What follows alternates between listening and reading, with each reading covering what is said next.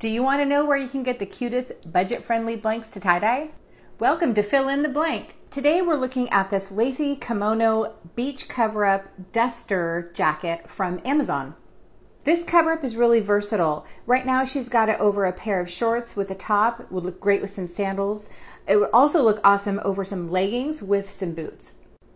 Of course, it's also a swimsuit cover-up. As you can see, it does have ties in front, so you're able to adjust it whether you want it closed, or maybe you're a little smaller and you want it snugger, or maybe you're a little bit bigger and you want it looser. Here's what the cover-up looks like with the ties closed. Here's a picture of the back of the cover-up. You can see all that beautiful floral lacy design. How I found it on Amazon is by typing lace kimono up in the search bar. It brought up several results, but you'll want the one from the G Sauna store.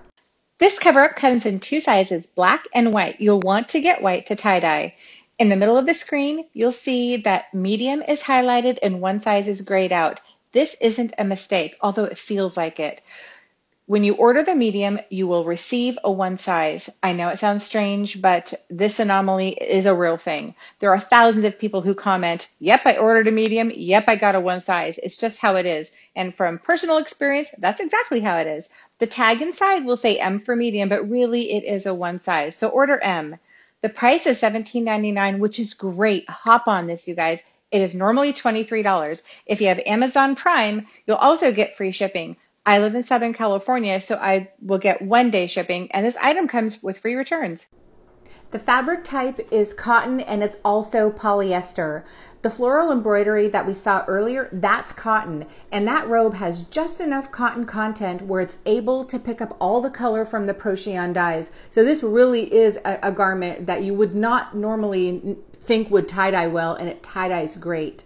The care instructions say hand wash only.